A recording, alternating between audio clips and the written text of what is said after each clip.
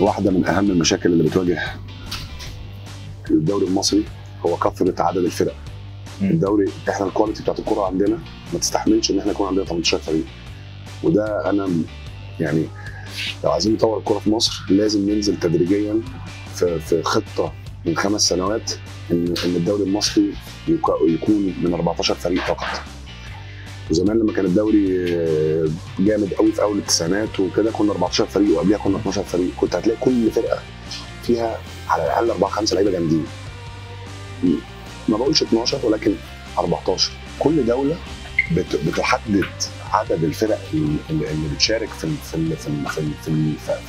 الدوري الاعلى درجه بالكواليتي بتاعه اللعيبه، الفرق اللعيبه اللي عندها كواليتي كوره.